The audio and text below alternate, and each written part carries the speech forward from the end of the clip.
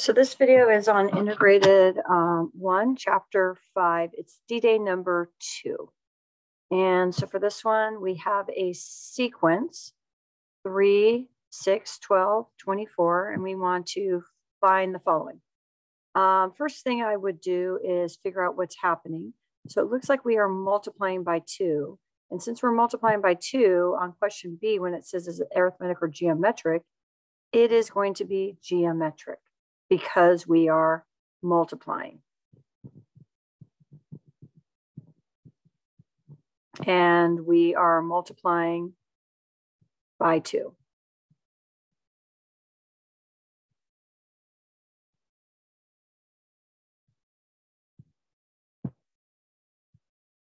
Now, on the next one, they want the 5th term. So this is the 1st, the 2nd, the 3rd, the 4th.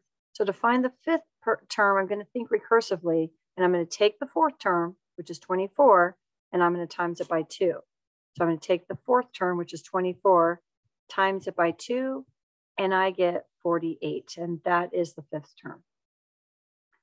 Now, for my recursive formula, it's reminding us to find our f of 0 or f of 1. I'm fine with you giving me f of 1 is 3. So if you want to give me f of 1 is 3, I'm fine with that. They did ask for f of 0. So if you are going to give the f of 0 in this case, I am multiplying by 2. So going backwards, I am dividing by 2. Okay. So that's my f of 0. And then my actual recursive equation is f of n equal always f of n minus 1. And then what are we doing? We are multiplying by 2. So our our explicit equation is f of n equal, and we want to start with our 0. And so our f of 0, our f of 0 is 3/2. So I'm going to start with my 3/2. And then what am I doing to 3/2? I am multiplying it by 2. And when I multiply by 2 over and over again, I have n in the exponent. And that's going to be my explicit equation. Now, instead of 3/2, I could have also given 1.5. Then it says find the 15th term. So to find the 15th term, I'm going to use my explicit equation. And I am going to put in a 15 as my exponent, and I'm going to work it out. So when I do that, I'm going to do it with Desmond's.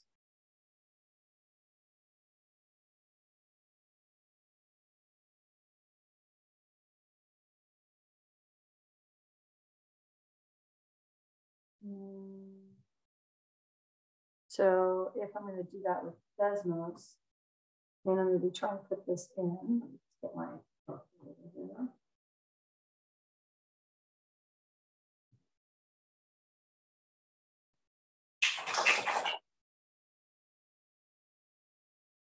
Okay, so I'm going to be putting in 3/2. I'm going to get it so we can see it.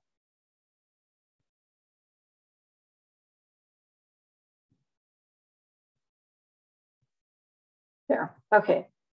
3/2 times 2 raised to the power 15. And we get 49,152.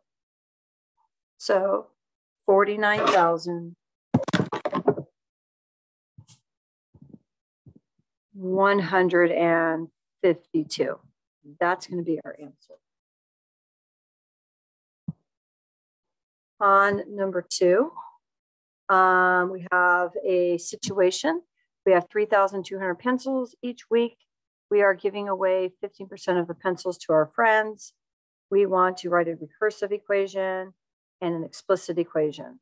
So what's going to happen here is if we're giving away 15%, I'm going to take 100% minus 15%. And that means every time we have 85% left. And so we want to know how many we always have, not how many we give. So this is going to be geometric. And our multiplier, we are multiplying by 0.85. That's what's going to happen. So my recursive equation, I'm going to start with my f of 0 because I know that my 0 is 3,200. That's what I'm starting with before I give any away. My recursive equation is going to be f of n is equal to f of n minus 1. And then what am I doing? I am multiplying by 0.85. That's my recursive equation. My explicit equation is going to be f of n. And I need to start with my 0. And so my 0 is 3,200.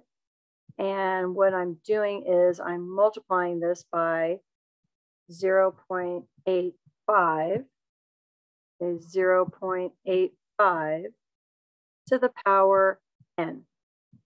That's our equation. On the next one, it says, if I don't use any pencils, how many will I have left at the end of 6 weeks? So I'm going to use my explicit equation, this one right here, and I'm going to be putting 6 in.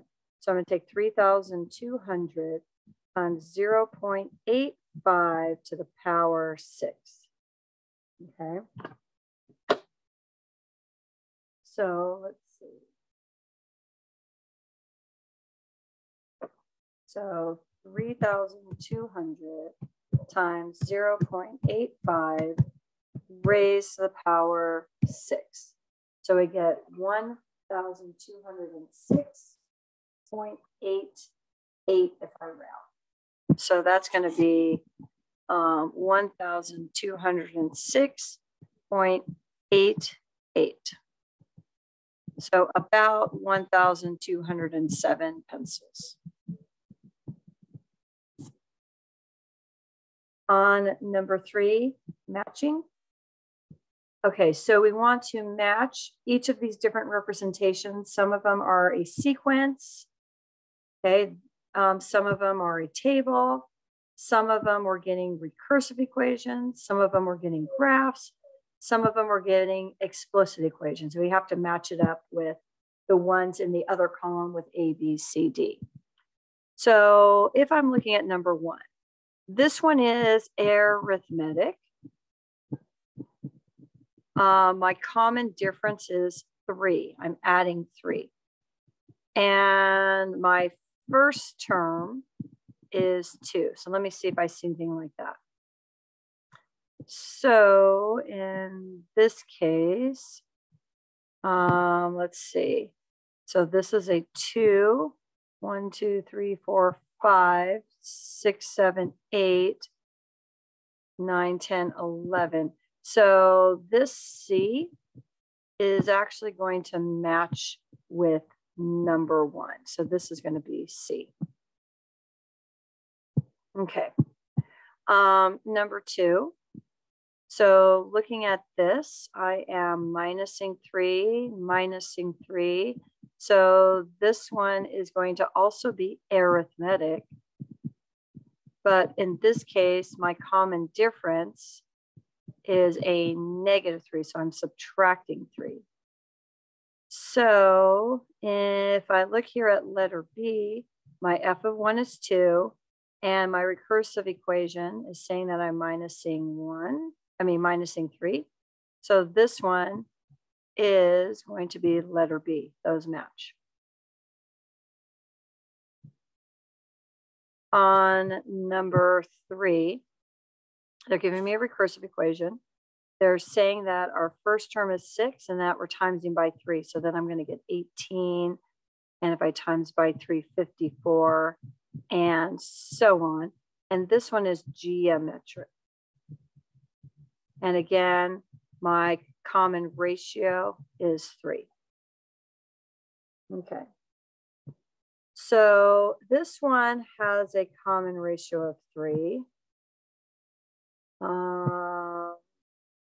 So I believe it's going to be this. Now let me just double check. So if my f of 1 is 6, and I am multiplying by 3, then going backwards, my f of 0 would be me dividing by 3. And when I divide by 3, I get a 2. So there's my 2 times 3 to the power n.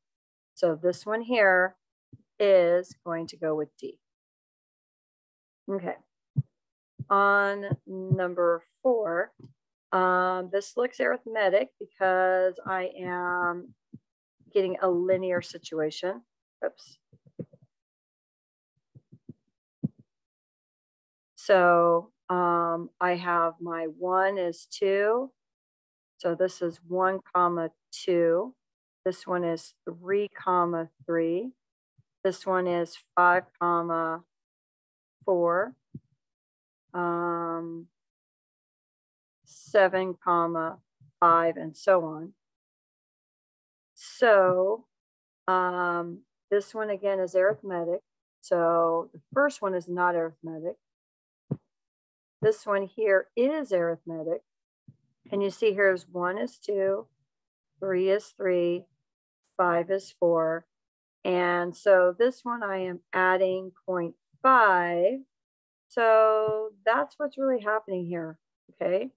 I'm going up 1 every 2. So my change of y over change of x is up 1 over 2, which is a 0.5. So those match. So that is going to be E, goes with this one. Now that leaves us with this one being A, starting with 9, multiplying by 1/3. Now, if I take 9 times 1/3 to the power 1, that's going to be 9 times times 1/3, or 9/3, which is 3. So A is our situation. Okay. So again, we have C for number 1, B for number 2, D for letter number 3, E for letter F, number 4, sorry, and A for letter number 5. Okay, on this, we want to pick which is the explicit. So in this case, I am adding 3 each time. So it's not going to be this one because that one's adding 2. Not going to be this one because that one's adding 2.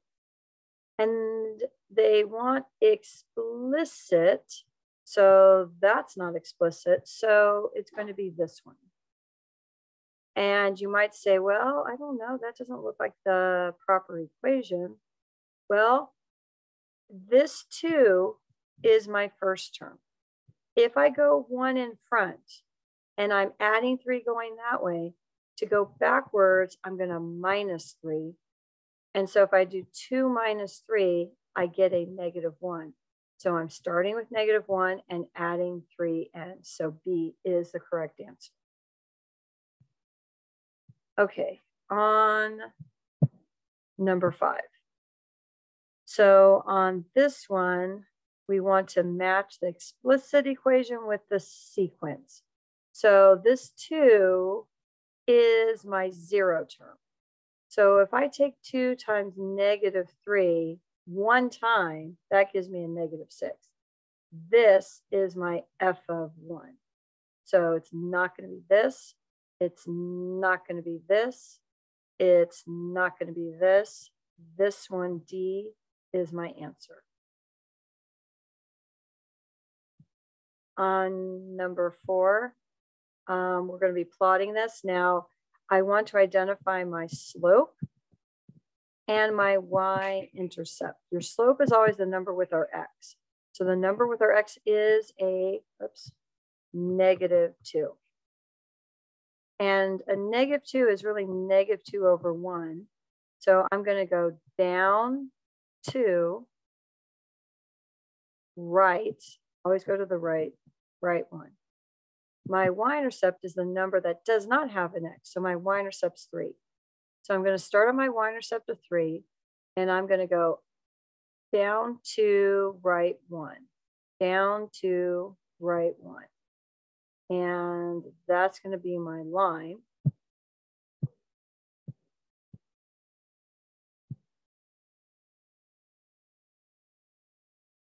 So there you go.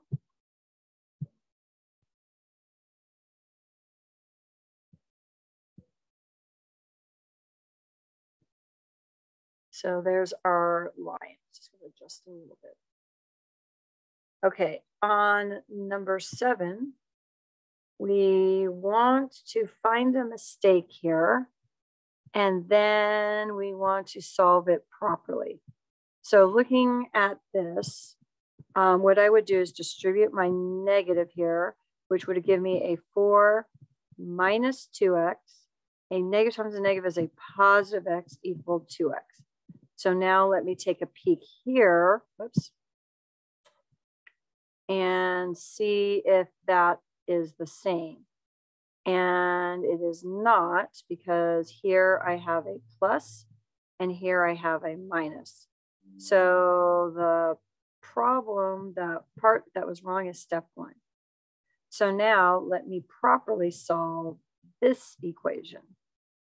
So I'm going to get 2 plus x equals 2x. I'm going to minus x from both sides. I get 2 is equal to x. So that is my answer. X is 2.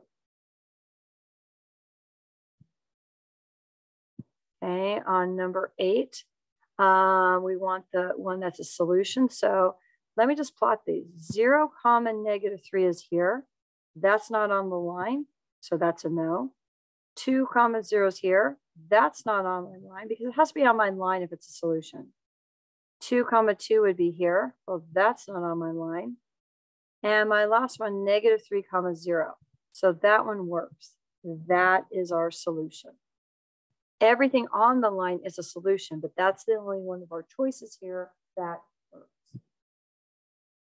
Okay, 9, we're reflected over the x-axis. This is the x-axis. I'm going to reflect it across this. So if I'm going to reflect it across this, I'm going to have the shape exactly the same distance from that line. And so that's what I should end up getting. On number 10, I'm going to raise everything here to the power 2. So my 2 squared is going to be a 4. My x to the third, raise to the power 2, power to power, I multiply, I get a 6. I have 8x to the 4th. So now when I'm looking at the 4 and the 8, 4 divided by 8 is a 1/2. So I'm going to have a 1 on top and a 2 on bottom. Now, I don't really need the 1 if I have other things on top. So let's see if I need it. I'm going to take it off for a second. Now I'm looking at my x's. I have x to the 6th and x to the 4th. So I have 6 x's on top, 4 x's on bottom. I can cancel 4 from top and bottom, and I'm left with 2 on the top. And that's my answer. And this one is going to be an area model. So I'm going to have an x and a -2, a 2x and a +5, and then I'm going to multiply. So I get a 2x squared when I take 2x times x. 2x times a -2 is a -4x. 5 times x is a 5x. And 5 times a -2 is a -10. So I get 2x squared plus x minus 10. And that's your answer. And that's the end of this video.